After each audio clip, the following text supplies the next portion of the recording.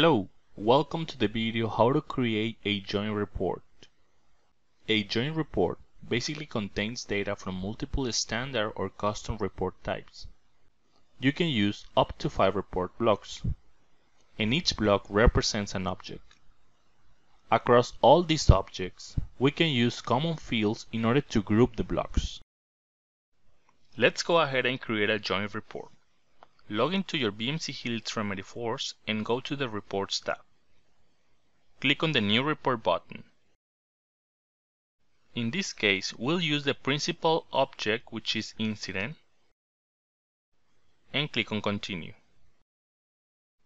Make sure to activate the Update Preview Automatically option so you can see the refresh data here.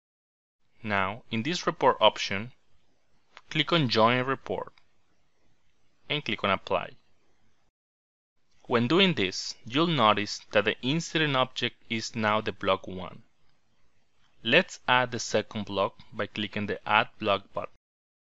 In this case, we'll use the task object and click on Add Block. Let's add the third block, which will be Change Requests. Now, at the left side, you'll see the column section.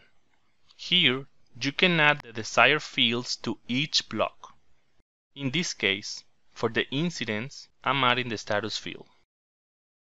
The same for task object. And finally for change request. Now, if you go to the filter section, you'll notice you can add different filters for each block.